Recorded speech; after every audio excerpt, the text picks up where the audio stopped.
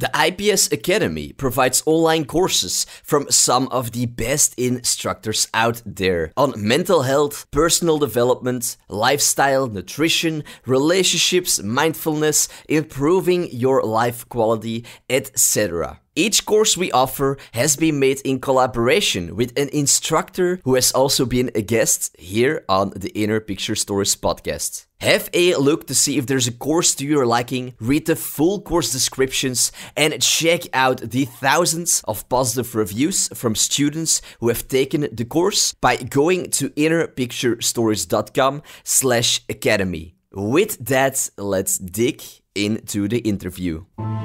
Welcome to the Inner Picture Stories podcast. My name is Jellis Vaz, your host and the founder of Inner Picture Stories, the educational platform on life. I hereby invite you to come on a journey with me. In each episode, we will dive into the life of an inspiring person seeking lessons of wisdom about life and the world we live in.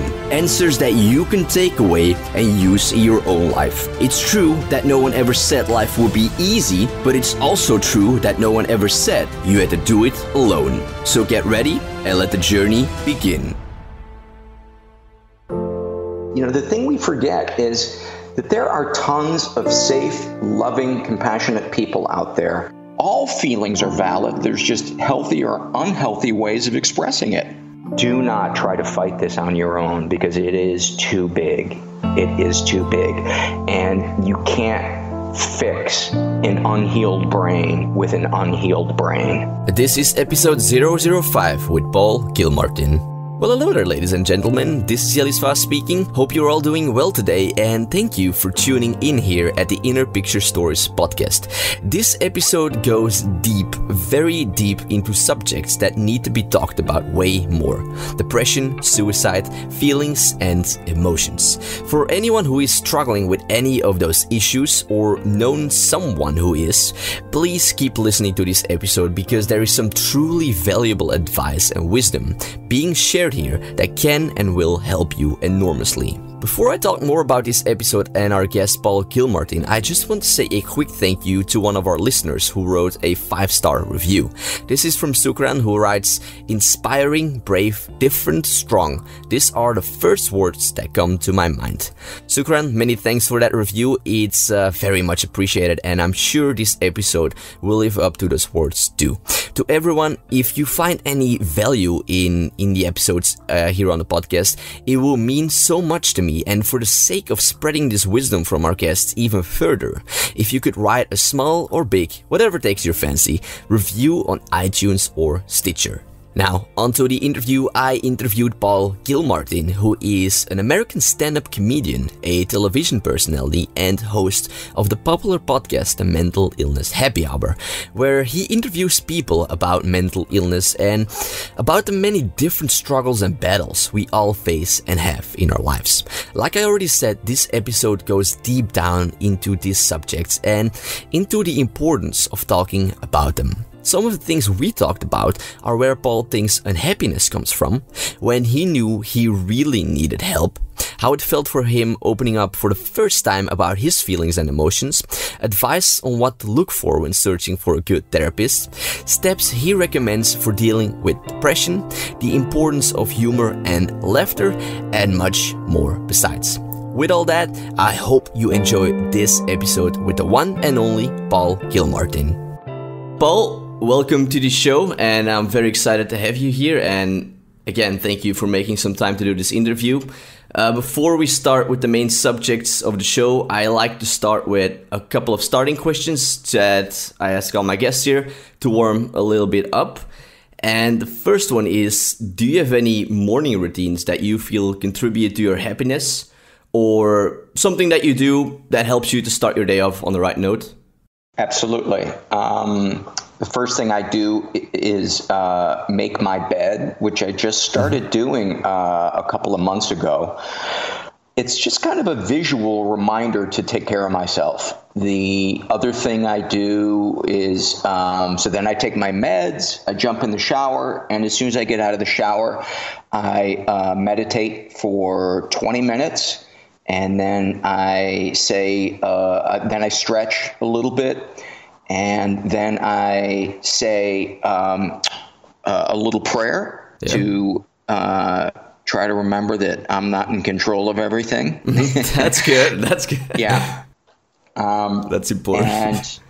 And that's basically the way that I start my day every morning. Just on a meditation, do you use any application, or is it just that you sit down and listen to anything? Or I sit down and I was taught Transcendental several years ago, but a lot of times, I don't even say my mantra. I'll just focus on my breath. And a lot of times my mind is just jumping from one thing to the next. And, 20 minutes will have passed and I'll realize, man, I was just jumping from one thought to the next. But that's still fruitful because it lets me know, okay, maybe I'm in a state of agitation. Maybe there's some fear going on. Maybe there's something that's unresolved that I need to make peace with or work on, maybe get something done to help calm my mind. So those are the big ones.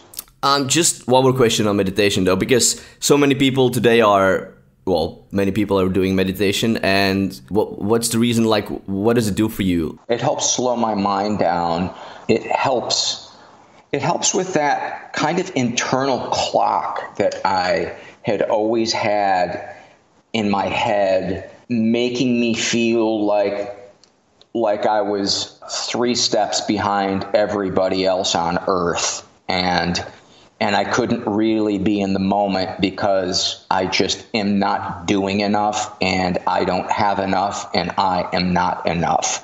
And meditation kind of helps me realize, get in touch with the thing that Eckhart Tolle refers to as the observer. It's very easy to just have a myopic vision of your life because you don't know how to step back and see that this universe is not all about you. It's about interconnectedness. It's about just being as much as it is about doing. And so meditation helps me kind of be the observer, observe my thoughts, and to remind me to not get caught into that trap where I accept everything that I feel as reality. Unhappiness. What do you think is the cause of unhappiness in most people? I think an inability to surrender to what is and be present in the present moment. I think 90% of it. Now, I'm excluding something where somebody has clinical depression or something. Sure. But it's more about your personal thought, what it will be. Yeah. I think it's an inability to make peace with the present moment, because 90% of the present moment are things that we have no control over. And the illusion that we can control the things that we don't like leads to most of the insanity in the world. The only thing we can control is our reaction to it. Yeah. And if I'm present, and if I can get some distance between myself and my insecurities and fears, well, then I can usually pause before I react in a way that isn't ideal. I can usually not take things personally. I can usually view other people as just as flawed as I am, and I can give them a wide berth. And if it is a situation where I need to speak up, meditation kind of allows me that pause, because my mind is slowed down a little bit, that pause to put together my thought of how I'm going to share my thoughts with this person, to try to do it in a way that's diplomatic but isn't either hostile or apologizing. Appreciation, Paul. What do you do to remind yourself of your appreciation of life? Well, if I don't slow down, I can't appreciate it. I think being of service really helps me. It reminds me that I'm not the only one who is stressing out or suffering, and And then I can be grateful about the meal that I'm sitting down to. Self-care is really, really important for me. I'm living on my own now. My wife and I split up after being together for a long time, and I've never lived on my own before. And it's kind of forced me, because now I'm in charge of everything about my apartment and my food and every decision I make. So I'm more kind of faced with how can I take care of myself? And, one of the things is 4 or 5 nights a week, I cook for myself. I don't rush through it. And when I eat, I don't have the TV on. I don't look at my computer or my phone, and I just appreciate the meal. And in those moments, I am usually able to remind myself that this is not a given, that I am not entitled to food. I'm worthy of food, but I'm lucky to have food. It's amazing that you're doing that, because it's true. Like, so many people take that for granted, that you can eat food right now. And when you just sit down and eat it without having your thoughts going to anything else but the food, it's good. That's where I start, is I just say, first of all, thank God I'm able to afford. Also, Thank God I live in an apartment where I can cook the meal. Thank God I have the time to do this. Thank God I have the recovery to be able to see how important this is. And thank God the universe has blessed me with living in a country where I can be food secure. I honestly think that life is all about appreciation. And if you can't take a step back and actually appreciate what you do have, you're going to take all of that for granted. It really is. And so how do we get into that perspective in a way that isn't just fleeting? That's the real issue. Do you have any answer to that? Well, for me, fortunately, and this sounds funny, but fortunately for me, my alcoholism and my drug addiction forced me to get help.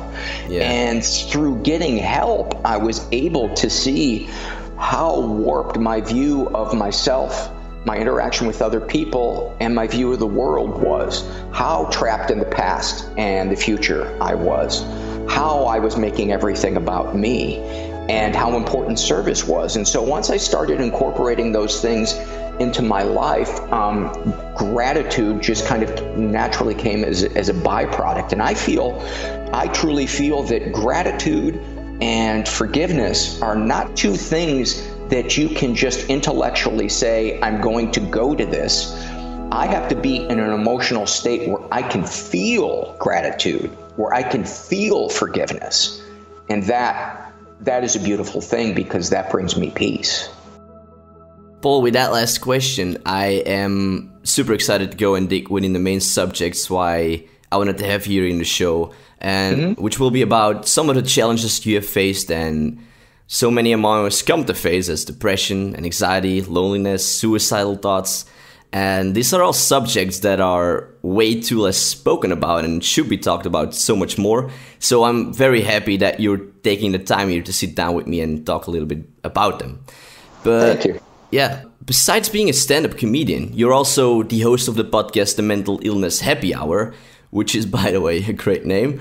And you interview artists. By the way, I came up with that name while meditating. Some of the best ideas come to me while I'm meditating. Yeah, while you're sitting still and having no thoughts?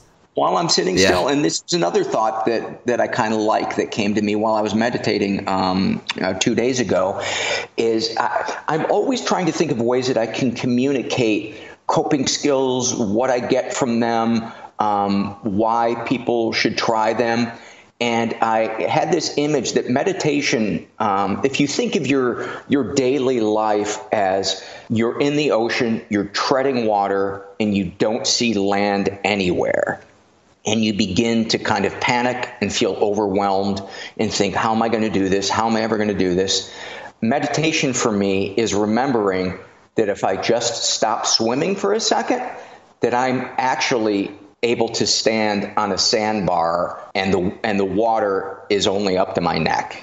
Yeah, meditation is Yeah, it's incredible what it does to you. And Yeah. I've only been getting into it more seriously just recently, but the effects, I do definitely feel the effects of it. But you interview on your podcast artists, doctors, therapists, psychologists, the people that you've met in your life, and you interview them about your challenges and the struggles that they have faced in life. And you talk about the human side of human beings, about feelings and emotions. And I like to first of all start off with a question, one that you probably have been asked many times, so I apologize for that. But how did the mental illness happy hour started? What was the reason behind the creation of it? I had gone off my meds because I thought I didn't need them anymore. And I thought if I do need to be on them, I'll know within a month or two whether going off them was a bad idea. And I felt great for about 4 or 5 months, so I thought I was in the clear. And then I started feeling really sad.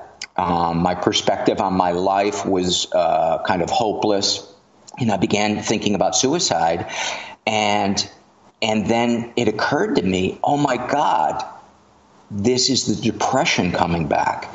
And I believe that depression is a real thing. I go to therapy. I see a psychiatrist. I pray. I meditate.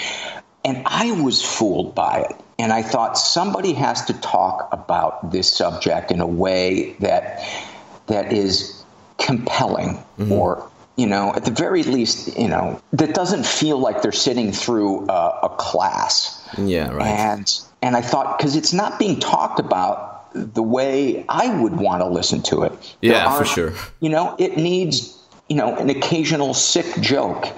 It needs, but not in place of the vulnerability, in addition to the vulnerability. Exactly, yeah. And so I thought, I'll give it a shot. And, the template for it really was the support groups and the honest conversations, one-on-one conversations I have with people in there. And so I thought we'll just open it up to all the struggles in our life, and we won't be the solution to it. We'll just be kind of the waiting room for the help. I can be a cheerleader for help. I can let people know they're not alone, and maybe that will bring them some comfort. Yeah, it definitely will. Where did things actually started going down the road for you? What do you mean? Like, when were things not going that well in your life anymore? As an adult?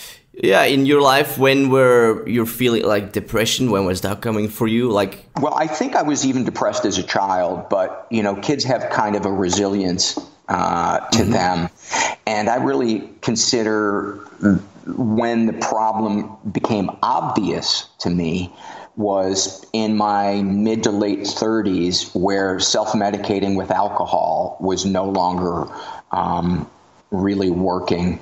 And my anxiety and my fear and my selfishness were just getting worse and worse. My suicidal thoughts were getting worse and worse. And one of the reasons I knew something was wrong with me was because I had everything that society tells you need to be happy. I had a house, a wife, a job, recognition, money, time to spend it. And I was suicidal, and I didn't realize it's because I was making everything all about me. Yeah. And it is a prison of your own making. I wasn't connecting to other people. My higher power was the pursuit of my own pleasure. And, while you may get occasional jolts of pleasure from that, it's the time in between those moments of excitement are miserable. And so I got help, and that really helped change my perspective and see that there's a spiritual component to feeling emotionally healthy that can't be overlooked. When did you actually knew that you really needed help? Because for many people, they know that something is not quite right, but still they don't go and seek help. For many, it's only until they hit like the very bottom that they start to realize that they need help. When did you realize that you really needed help?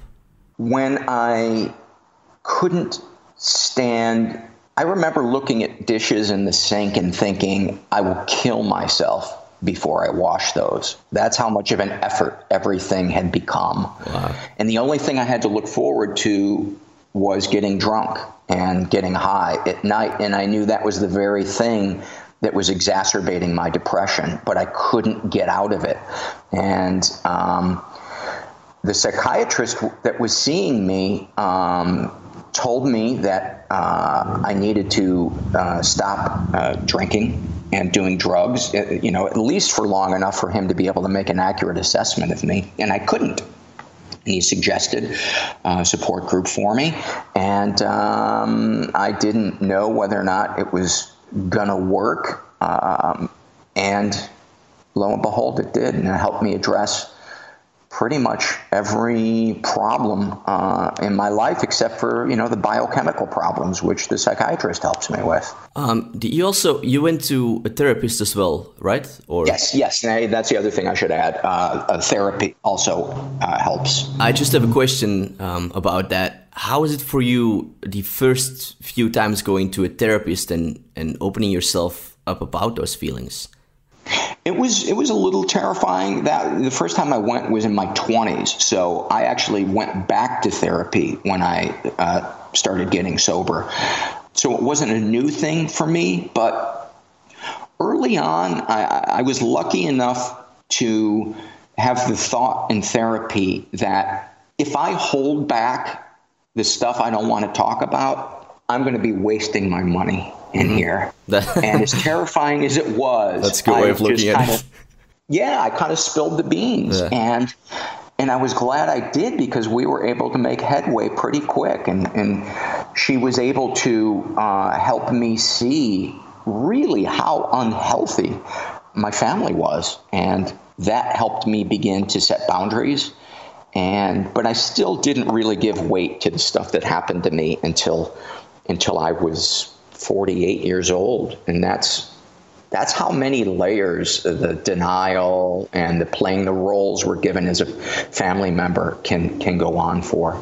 The reason why I actually asked that question was because for men it's always a bit harder. And I'm not saying it's not hard for girls either, but you will much rather see a girl open up about her feelings than a guy. And there are many guys who simply don't go to a therapist or to someone because they feel that they shouldn't talk about their feelings, or that talking and showing emotions is weak, which is, of course, further from the truth, as it's courage in its greatest form.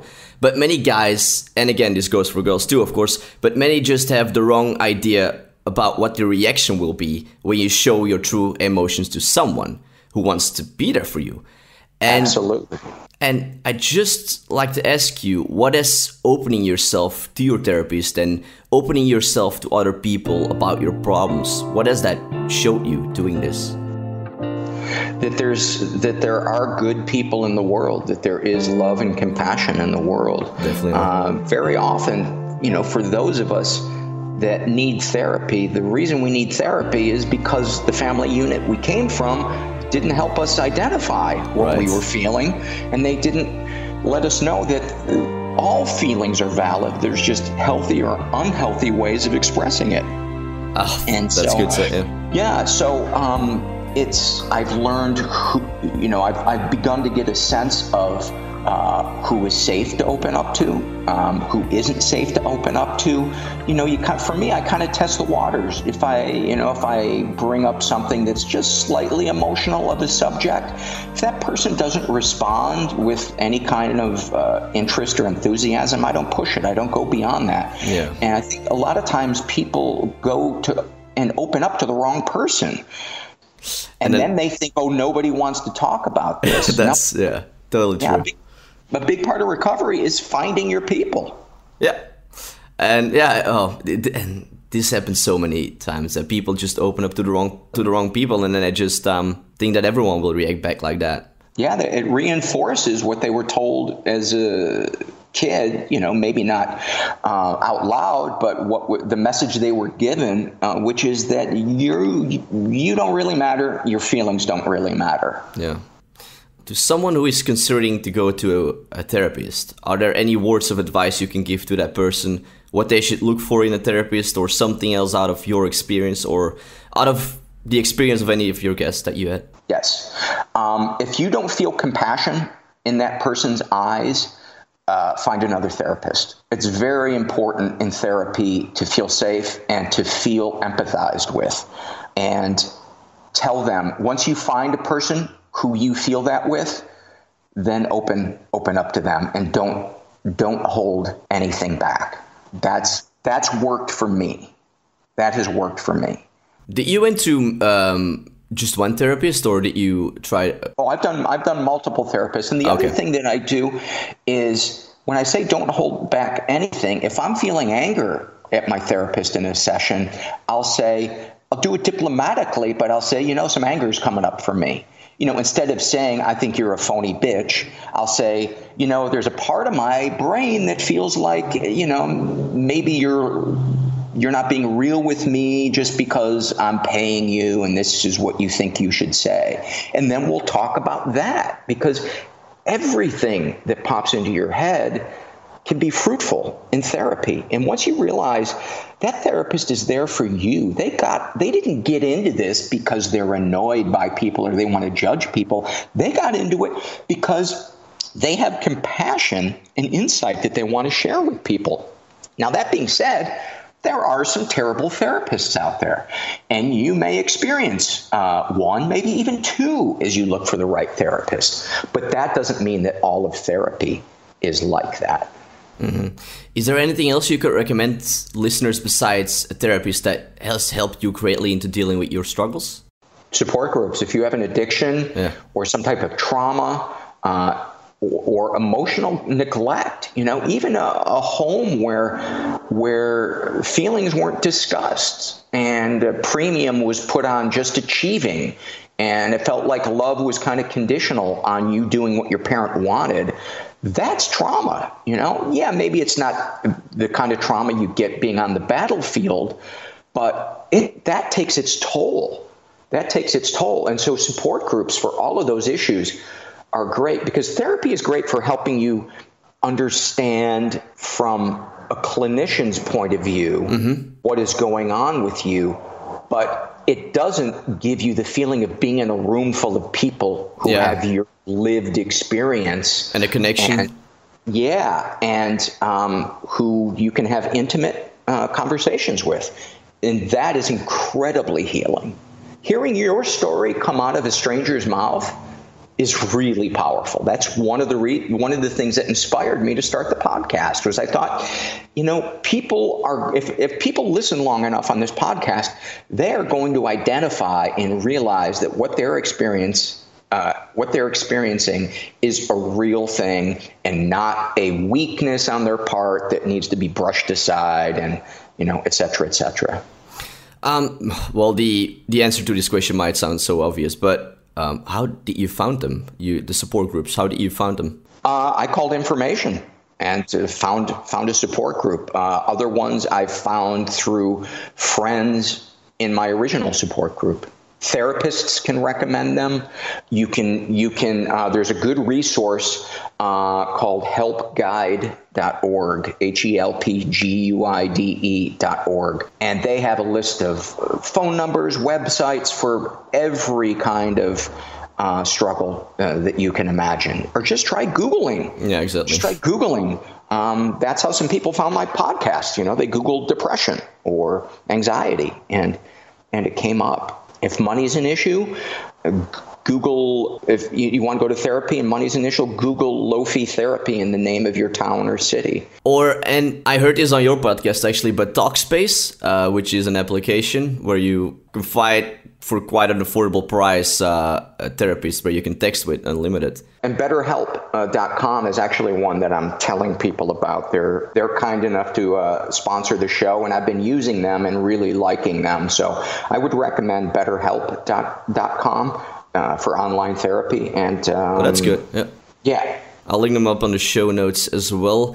And I just have a few questions about suicide, if that's okay for you. Mm-hmm. Because it's something that you've struggled with as well, and it's something that I have struggled with quite a lot in my past, actually. And the importance of talking about such topics is, so important.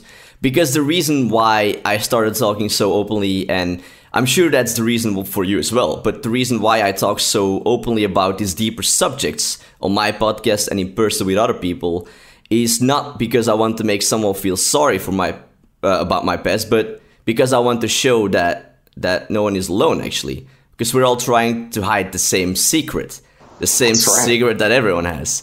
That's right. Because we all have some kind of battle going on inside, right? So it's kind of funny when you think about it that we're all trying to hide it, though.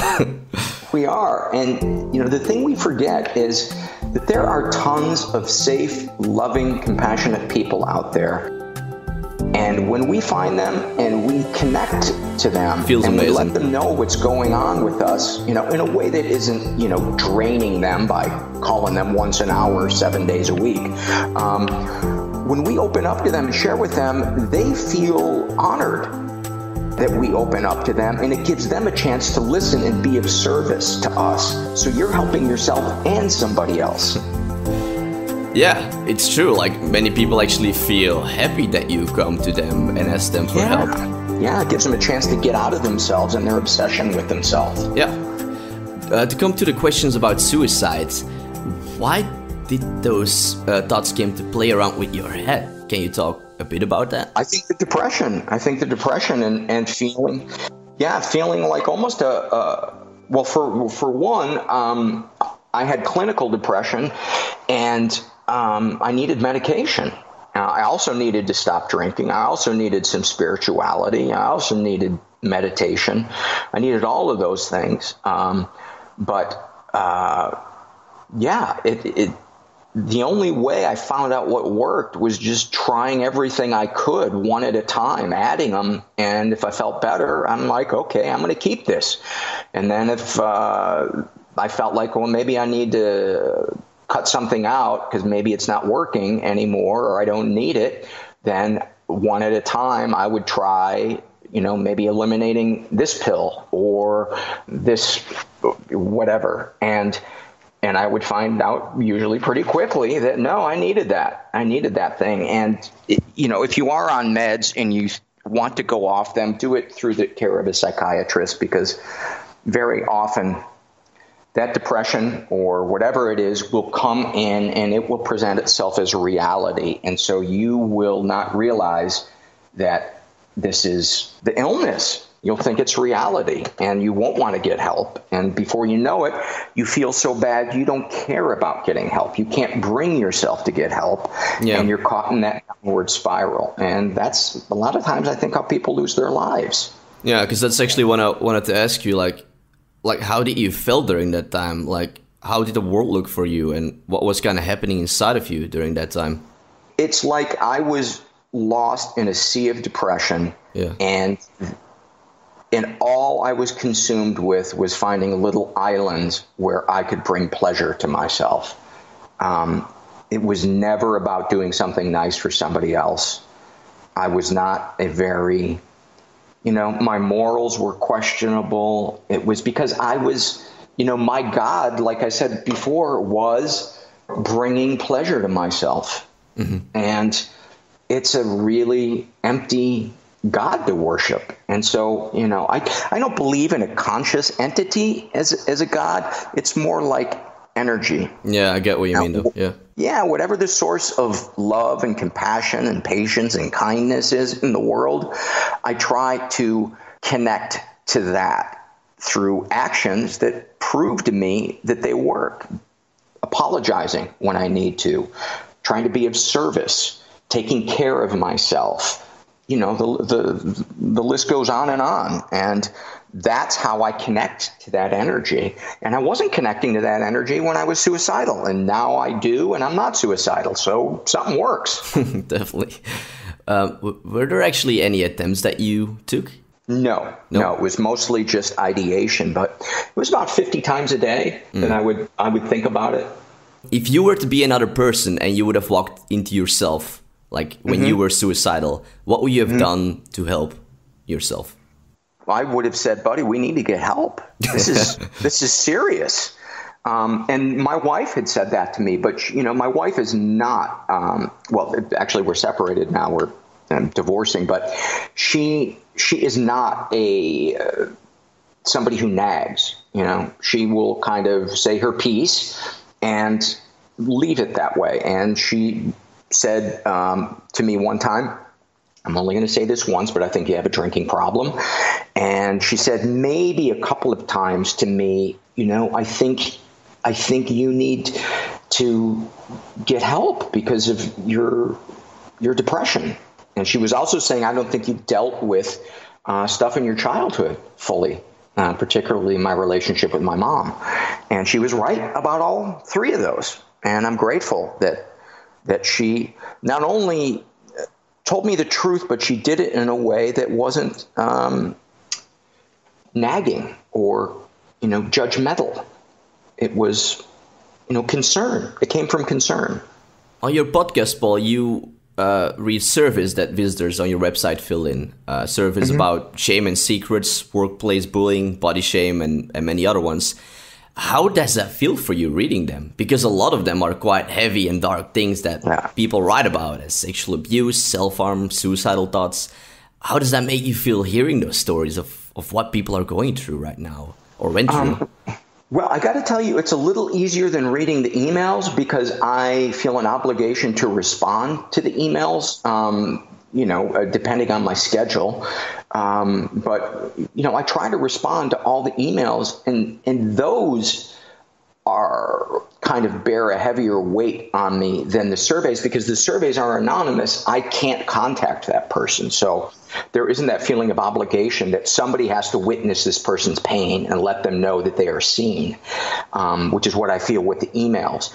The surveys are, I make sure to not force myself to read them when I don't want to, because this would be a very, very easy job to get burned out on if I don't practice self-care. I remind myself that I am not here to save anybody. I can't save anybody. I have to live my own life, and the amount of help that I am giving is enough. So I kind of fall back on that so I don't feel guilty that, I'm not doing enough.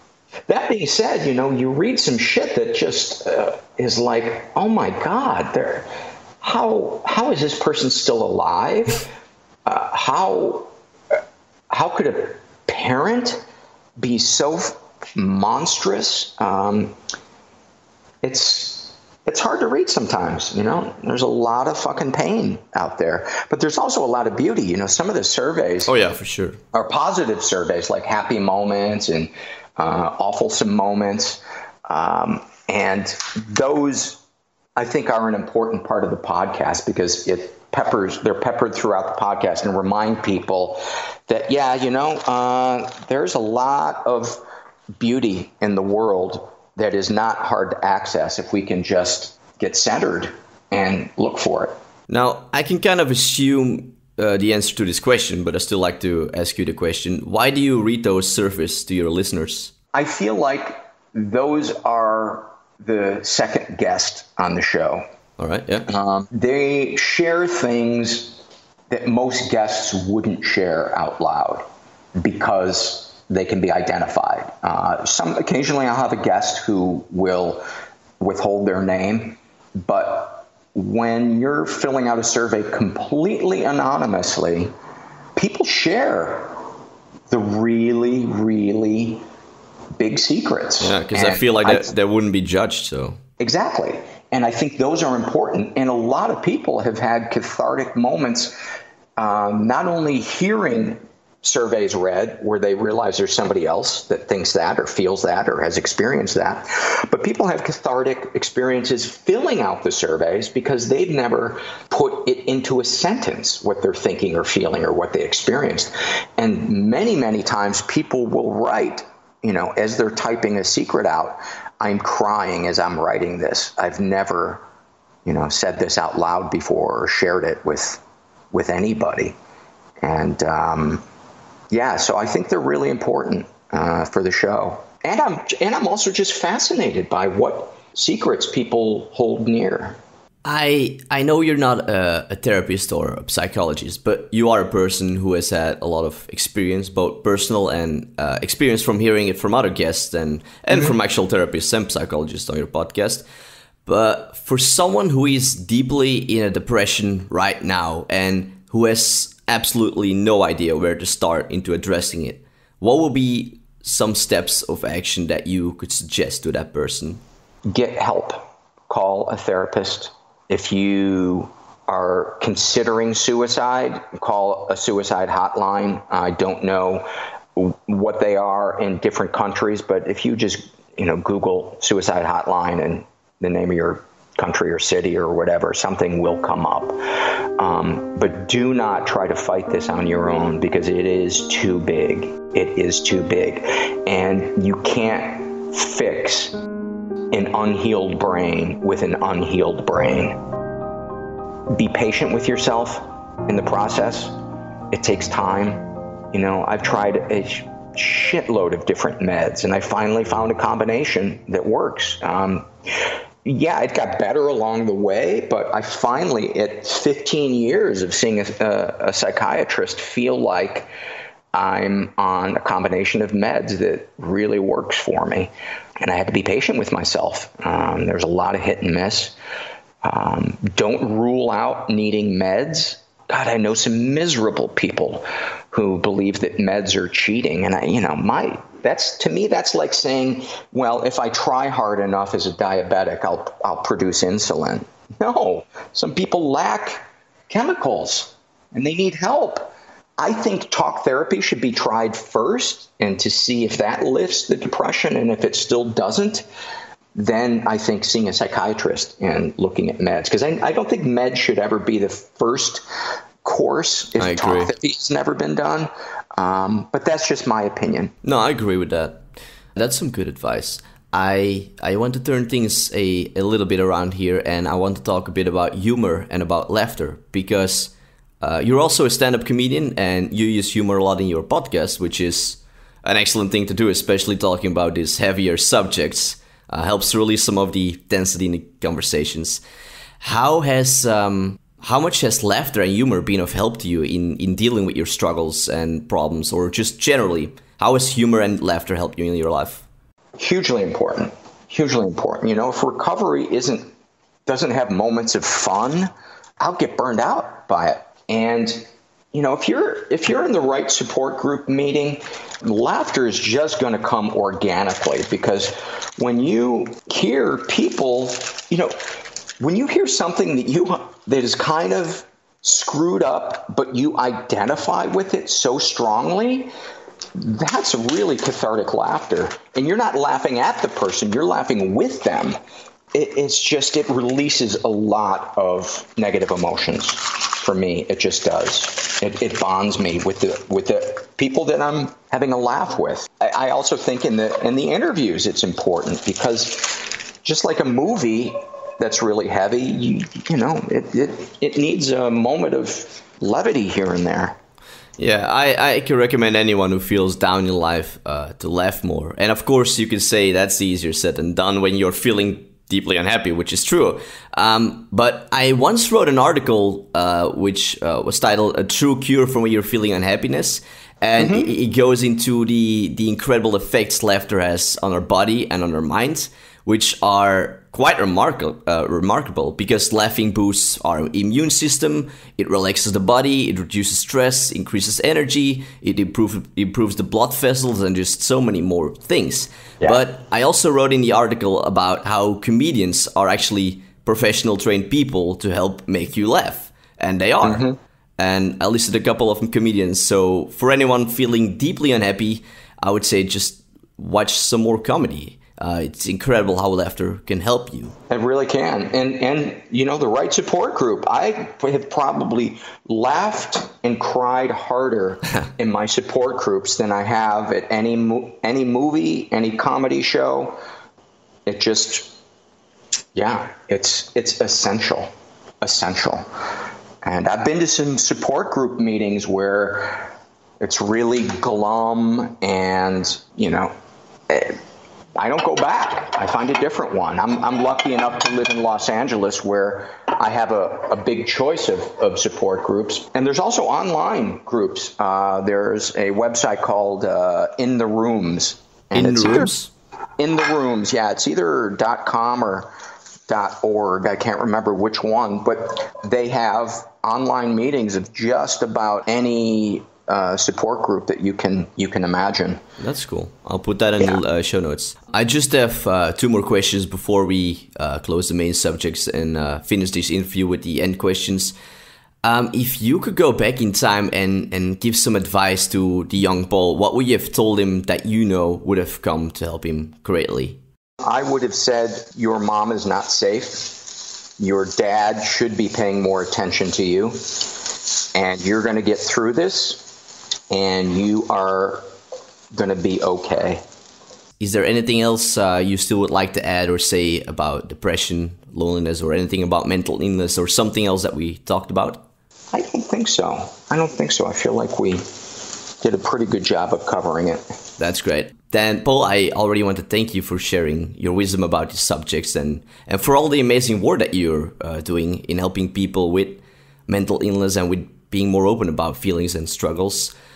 Because you felt and changed so many people, their life, and I hope you know how proud you should feel on yourself for doing this work. Thank you. I really appreciate that. Before we finish the interview, there are just a few end questions that I ask every guest here on the show. Your parents' influence. What do you feel your parents taught you well while you were growing up? A lot of things. They modeled living below your means so that you're not financially stressed out. They told me when I was growing up, do something for a living that you enjoy, because chances are you'll do it well and the money will follow. Yeah, that's true. And that was the best advice I ever had. It led to me changing my major in college from pre-med to theater. And now I'm doing what I love doing. And I'm so glad, because if they hadn't encouraged me to do that, I think I'd be a miserable doctor right now, because that's what I was going to be. Or I guess I should say an unfulfilled that's maybe better. Doctor. Yeah. Sorry, go ahead. What would you have liked your parents to have taught you differently, though? How to recognize feelings, boundaries, how to express feelings.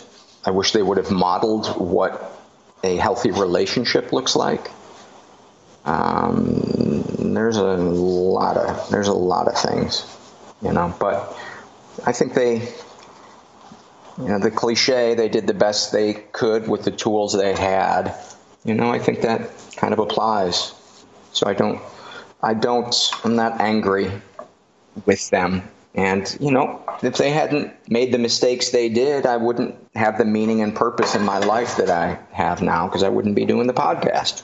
If any, which book do you consider to be your personal Bible, or what book, more than any other, has had the biggest impact on your life?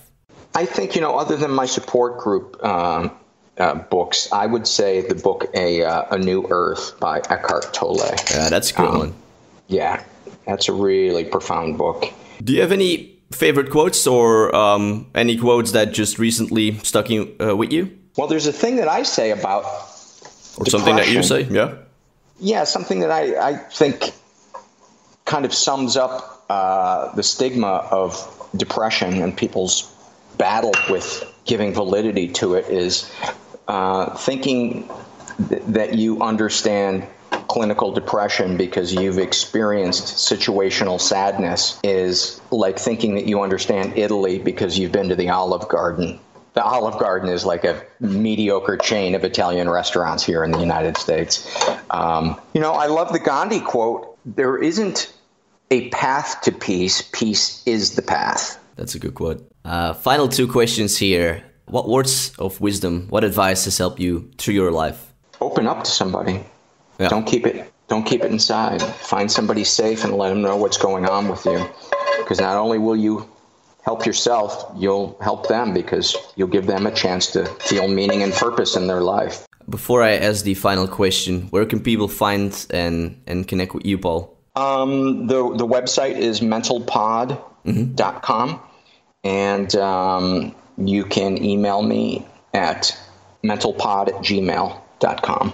Are there any interviews of your podcast you could recommend people to start with, or any favorite ones of yours? It really kind of depends on what you're looking for. There's so many. There's 315 episodes. So I would suggest typing in a subject that you're interested in the search box and see what comes up. The final question here, from everything that you've seen, experienced, lived, and learned in your life, what's the one thing you know to be true? We're not alone. That's definitely true, yeah. Paul, I thank you so much for being here on the show and for sharing all this insightful and helpful wisdom. It's so much appreciated. Thank you. You're very welcome. Nice talking. There we have it, guys. I hope this episode was helpful to you. Definitely check out Paul's podcast, The Mental Illness Happy Hour, where he goes way more into the subjects of mental illness, depression, sexual abuse, suicide, and anxiety, etc. It really is an incredible podcast, and Paul is such a wonderful host. As Paul suggested, have a look through his episodes and play the ones that focus on the issues you are currently facing. Listening to similar stories to your own struggles is an incredible way to learn more and to find solutions, but it will also help you to give some sense to your feelings and to help you describe them and put them into words. Show notes and more about what we discussed can be found by going to innerpicturestories.com/podcast. Just type in Paul and the episode will come right up. And I want to say one more time, you are not alone. And I'm not saying that because it's something nice to say, but because it's true. If I can be of any more help to you, feel free to get in touch by going to innerpicturestories.com/contact. There are people in this world like me, like Paul, and like so many others that want to be there for you. You don't have to do this all alone. So if I can be of any help to you, please don't hesitate to reach out to me. One final thing, be sure to share this episode with your friends and family on Facebook, Twitter, Pinterest, etc. Help me spread this wisdom around so we can help more people who are struggling within themselves. Thank you for tuning in and spending some time with me and Paul. With that, I salute you and hope to see you again here on the Inner Picture Stories podcast. This is Jelly Svas signing off. Until next time, guys.